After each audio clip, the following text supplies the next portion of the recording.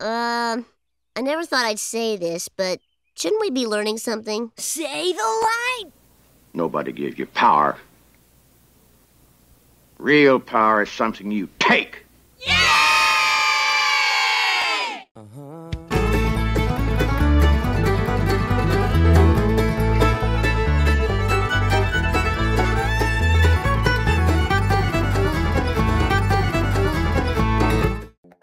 Pam is conducting a photo shoot, but she's noticeably down about her mother. Her assistant, Jackie, notices that Alex Ward, the publisher of Dallas Life magazine, is stalking her. Alex introduces himself and immediately hits on Pam. Okay, first of all, she's married. Second of all, she's at work. Third, it's highly unethical to offer coverage for Access. I mean, I'm sure that Dallas Life magazine is probably nothing more than a local rag, but Alex is all but promising a glowing story if Pam lets him hang around. Not off to a good start, Alex. In an understated debut, we get the first appearance of William Smithers' Jeremy Wendell of Westar Oil, a large-scale oil company intent on world domination. He offers Bobby a sweetheart deal for Ewing refined oil, but Bobby tells him the spit and handshake deal that they have with Brady York is more important than money. Wendell tells him that running a business on honesty and friendship is a good way to lose a business. That Wendell is going to be trouble someday. Luella fills JR in on what Bobby's been up to, including Jeremy Wendell and the Jordan Leigh deal. Connie interrupts the intel meeting and immediately knows what's up. I like the little detail of Connie being loyal to Bobby and Luella being loyal to JR. That's going to be an awkward office environment. Bobby pulls up at the shoot to tell Pam he can't take her out to lunch, and then he makes this face. Alex swoops in to pick over the bones by asking Pam to lunch in Bobby's stead. At business lunch, Punk, along with JR, finally gets Jock to go all in on the Takapa Resort project. Of all people, neophyte Ray Krebbs says that they'll probably have some trouble with the environmentalists. Well, that's an understatement.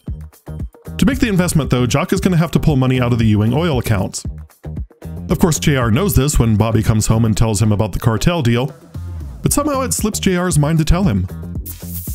Sue Ellen catches Bobby on his way upstairs and reminds him that JR is never out of the game. She also reminds him of his place in the pecking order. He controls and manipulates. The best. And me? You are JR's little brother. I love that Sue Ellen's vitriol comes from Bobby failing to follow through on his promise to save her from JR. So when she throws in with JR at the beginning of the season, and she's well aware of how JR operates, she uses that information to skewer Bobby. And you know what? It works. It's probably the reason Bobby chases power for so long. Pam finally catches Bobby long enough to tell him she's found her mother, still alive, and her mother doesn't want anything to do with her or Cliff. Pam accuses him of only caring about Ewing Oil at the expense of their marriage, which is a role reversal from last season when Pam's job at the store was getting in the way. Bobby storms out to go sleep on the couch at their luxury condo. We don't have time for that though, because it's time for the 3rd annual Lucy Ewing engagement announcement with your hosts, Hal Linden and Polly Holiday. Lucy tells everyone that she and Mitch are getting married. This sets off a firestorm of Ewing anger and one of the great catty lines from Larry Hagman. Marriage is not always a bed of roses. Isn't that right, Pam? Flames, flames on the side of my face, breathing, heaving breaths. Sassy mean JR is the best JR. Mitch says money won't matter because they love each other. Lucy will just have to adjust her lifestyle to accommodate his meager salary. Jock vents to Ray about Lucy rushing into marriage, but Ray says she'll be fine. It's interesting, in retrospect, how the writers made sure to give Ray plenty of scenes where he's Lucy's advocate and confidant where her love life is concerned. It's like they're gaslighting the audience into believing he's always just kind of been her mentor. Ray makes the mistake of telling Jock he should at least tell Bobby that he's going to take the money out of the Ewing Oil coffers. But Jock tells him to mind his own business. Another great drop-in line here makes it clear that the Takapa deal is more than just about making money. Well, things just don't seem like they used to, that's all. It's about Jock not feeling like he's been put out to pasture. And that's why he refuses to tell Bobby, even though it's just common sense. Bobby shows up at the store with apology flowers and asks if they could have dinner to talk things over. Dinner tonight? Thus making this the second time in the episode Bobby's written a check he can't cash. Miss Ellie asks Lucy to reconsider getting married, especially since the pressure of taking care of a wife might be too much for Mitch with his grad student duties. She's got a point. especially in the way that she's gently trying to say that Lucy is a little bit high maintenance. Lucy thanks her for her opinion, but shrugs it off.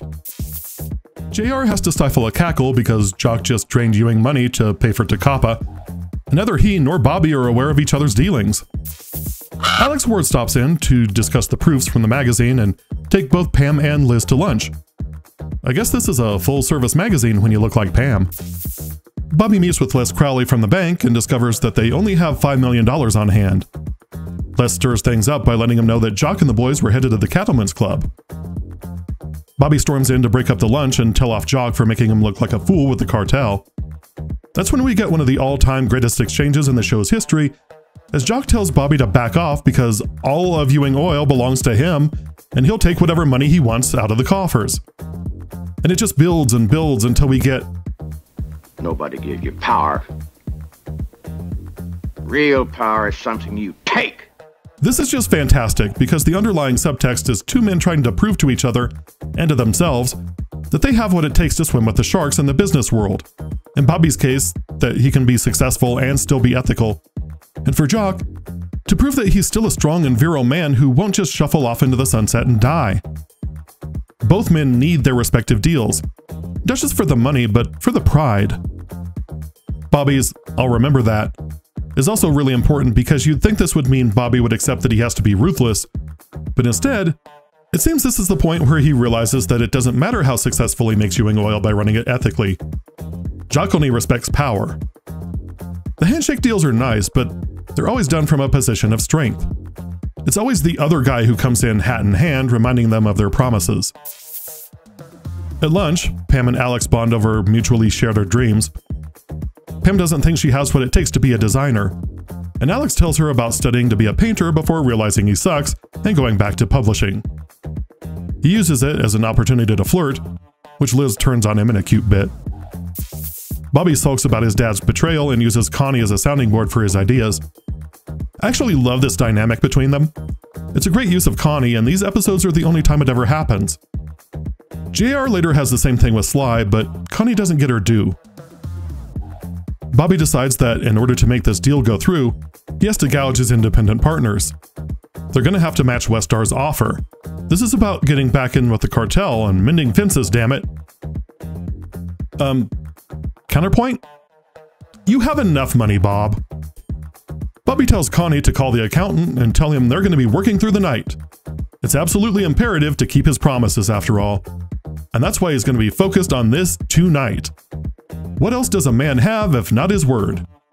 Oil plan. Dinner tonight? Oil plan. Dinner tonight? Oil plan. Dinner tonight? Oil plan. Dinner tonight? Oil plan. Dinner tonight? Oil plan. Dinner tonight? Elsewhere, JR and Sue Ellen are celebrating Bobby's downfall with the gift of jewelry when they run into Cliff Barnes and Donna Culver, who is wearing what can only be described as a cruel prank on the cinematographer. Alex, who I can only assume has his own office at the store now, tries to make a dinner date with Pam to follow up on their two very successful lunch dates. Man, and they said Dusty Farlow was forward. Pam turns him down because she already has a date with Bobby, but no sooner is the door closed than Bobby calls to cancel. Pam reconsiders Alex's invitation on the spot. Hello, Liz. Is Alex there? Yes, he is. At breakfast, Ellie asks how the meeting with Punk went, and Jock scowls at Bobby as he tells her it went fine. Wow, if I had a nickel for every time a serious, sober line was delivered by a person comically holding a piece of bacon on this show, I'd have 2 nickels, but it's weird that it happened twice, you know? After breakfast, Jock confides in Ray that he's losing confidence in Bobby. Bobby challenged him in front of his friends, after all, and that just can't happen. Meanwhile, Brady York confirms that he just can't meet Westar's offer unless he passes the increased cost onto the customer. Connie tells Bobby she'd just take Westar's offer. But Bobby tells her that's JR's way of doing things, and he's not ready to throw in the ascot just yet. Pamela receives a greenhouse worth of flowers and another invitation to dinner. It turns out that Alex has closed down the restaurant so he and Pam can have dinner and dancing together. Oh, and kissing. And an inappropriate invitation for sex. Pam turns him down. For now. And we're out! As much as I hate the artificially inflated Pambi's in trouble holding pattern they've been in for 9 episodes, The addition of Alex Ward at least raises the stakes. It's the catalyst for something more than just whining. And although I don't get the appeal, no offense to actor Joel Fabiani, he does offer a better foil than the Wish.com Jenna Wade we had last season. Fabiani has already appeared on the channel in the Snake Eyes video, but you might know him better if you're a fan of the Smiths. Honestly though, his love bombing of Pam comes off way too desperate to be appealing. I know Pam and Bobby have hit the skids, but geez man, play it a little cool. We just met him at the beginning of the episode, and they already have 2 lunches and 2 dinners. Maybe it's just hungry. Hungry for that. Of course, the Alex Ward problem is just an outgrowth of Bobby being overwhelmed at work. A problem he doesn't seem to want to share with Pamela. He spends a lot of time in this episode with Connie, and let's face it, you could do a lot worse than Connie Brasher. Even the celebrity portmanteau Bonnie just works better. Not that I'm advocating, they just have great work chemistry. Connie's a good work wife. JR gets a lot of credit for his machinations in this episode, but honestly all he did was hold back a vital piece of information and watch as Rome burned. Jock and Bobby did this to themselves. Naturally, the biggest thing to come out of this episode is one of the last great Jim Davis lines of the series. Even his growling, "I am Takapa," later in the season can't really top this. Real power is something you take is the early Ewing Oil thesis distilled into a single prosaism. It's about as close to a defining moment as you'll get with Jock Ewing. It's also the beginning of the end for Bobby, who will become so disillusioned with the Ewing way of doing things he does something really drastic. He pays attention to his wife.